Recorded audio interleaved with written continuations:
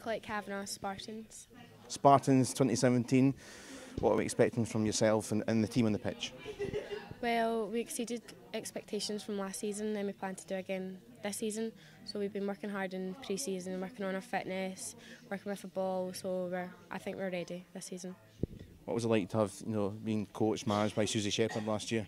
Well, I think because Susie's played in the game, she's understanding, she knows how we play, she knows the style of play, so it's much more relatable. It's obviously going to be rather exciting at both ends of the table, really, and it's tight with an 8-team league. What are you expecting? Have you got any targets in mind? Are you just want to stay in the league, mid-table, or even aim high? Definitely higher than last season. We won top 3, top 4, definitely higher than last season anyway. Obviously you're quite young, you play alongside some good players and you've been elsewhere. Have you got a player that you enjoy playing alongside or maybe even against in the SWPL? Alana Marshall, because she understands the game so well and she's really experienced going abroad and then coming back and then taking what she's learnt there and bringing it into our game as well.